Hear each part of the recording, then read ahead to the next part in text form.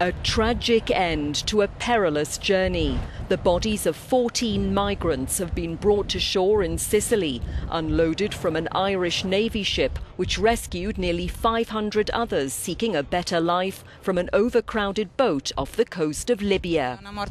Death hit many people, says this humanitarian aid worker. It was caused by an inhuman journey, as normally happens. The dead were in the hold.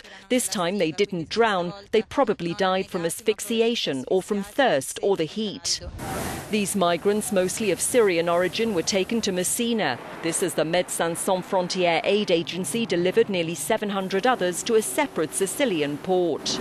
Most of them are coming from Eritrea, so they are fleeing persecution there.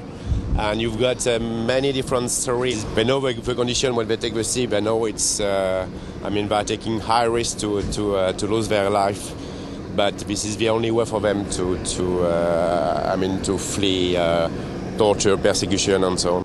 Some 150,000 migrants have reached Europe by sea this year, most landing in Italy and Greece. Over 1,900 others have died during the crossing.